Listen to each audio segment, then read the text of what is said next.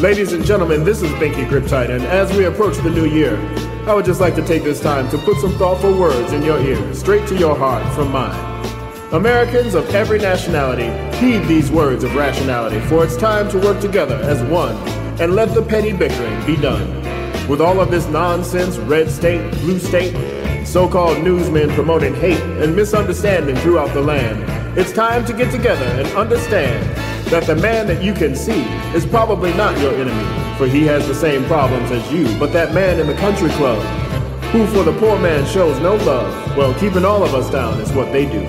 So to all of the kind people of this nation, of every color, creed, or station, we want to let you know our children's minds cannot be bought if those minds have been properly taught, and their hearts will not be sold if the truth is properly told.